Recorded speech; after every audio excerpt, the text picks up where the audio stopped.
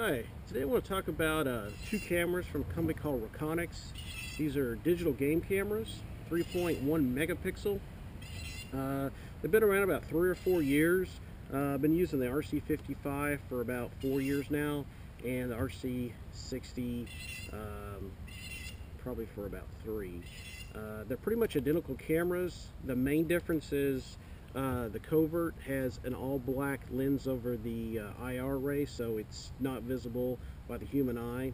The RC55 is visible. It's basically like a bright red light blinking, so I don't really use a lot of these anymore.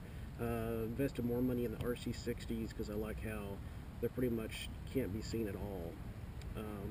Just going to go over basically the parts of the menus as far as the internal features of the camera, and in a later video I'll go over setting up the camera, in the wild. I've got a card off screen here with the notes that I'm going to basically refer to from the manual.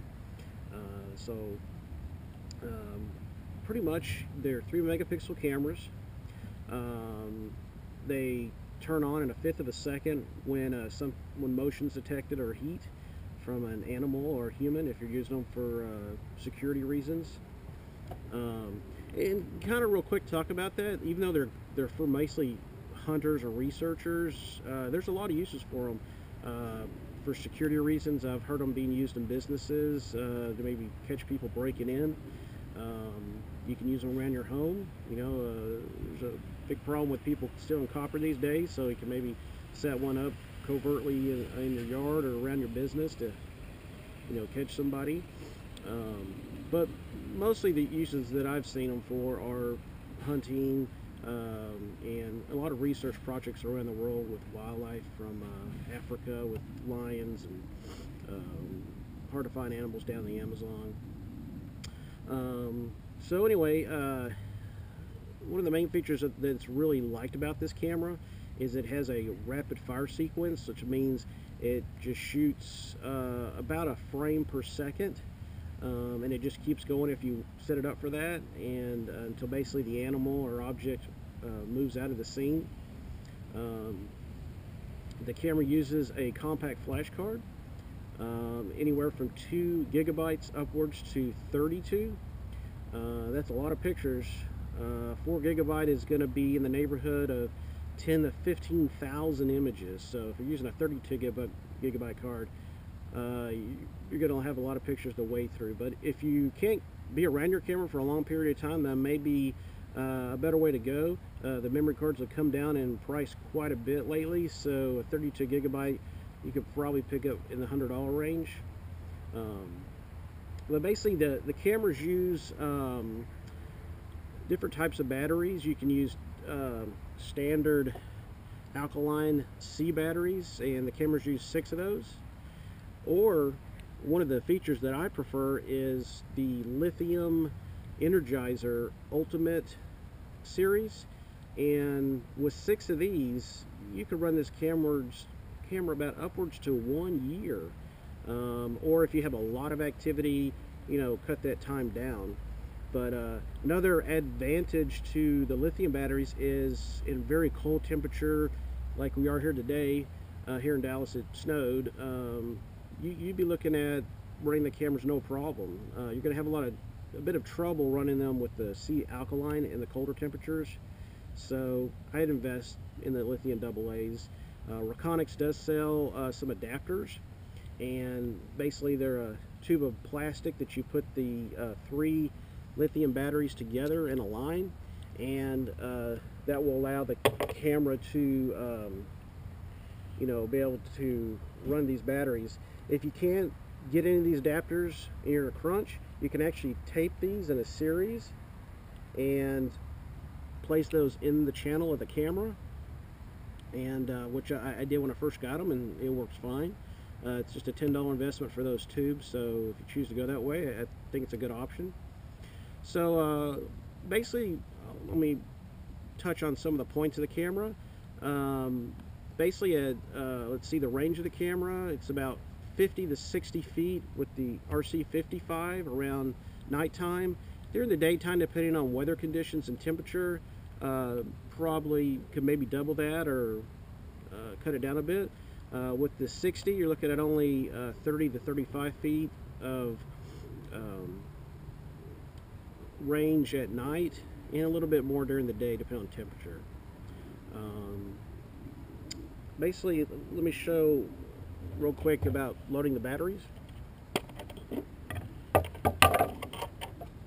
First, we have this door that you remove, and you have a latch here, so you just pull down on it and the door comes off. There is a rubber seal in here, so that's what's going to protect the batteries and the compact flash card. So, you know, just try to keep that as clean as possible. You have an on-off switch, the control keys, and the OK button, and your LCD panel for setting up your menus and all the different modes you prefer. You know, you might want to run it in. But basically, just take the C battery, and I'll do this upside down. It's a little easier. You just put it down in the channel.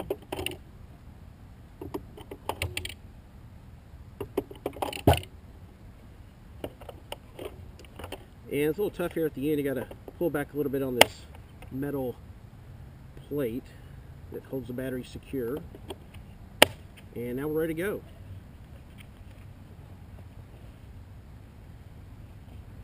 Got a compact flash card.